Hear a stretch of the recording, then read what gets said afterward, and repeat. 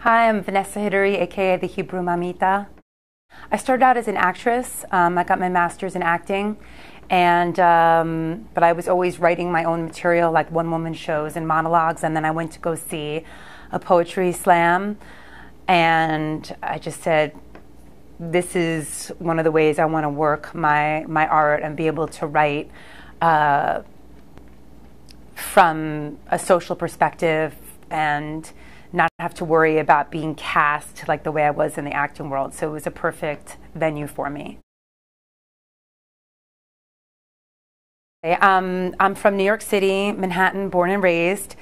So that's influenced everything because most of my stuff is very much about a Jewish girl growing up in New York and all her experiences with all different cultures and groups. So I would say my stuff is very New York based, and I still live there now. So I'm a city girl through and through. I have a website, HebrewMamita.com, if you want to visit it, and you should go to New York and Poets Cafe in New York and see all the amazing poets there, and that's my home where I started.